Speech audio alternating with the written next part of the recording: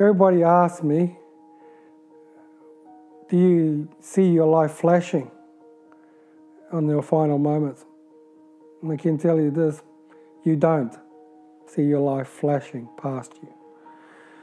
All I know was this dark, big black shadow going over the top of me. It's like an emptiness, a void, and that what freaked me,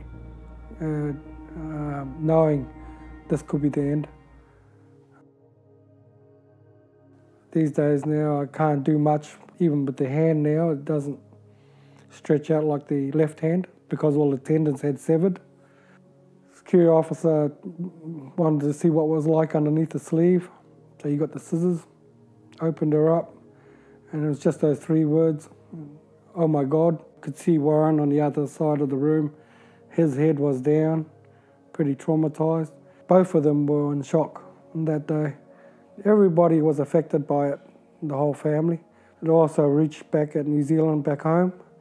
It really hurt them, big time.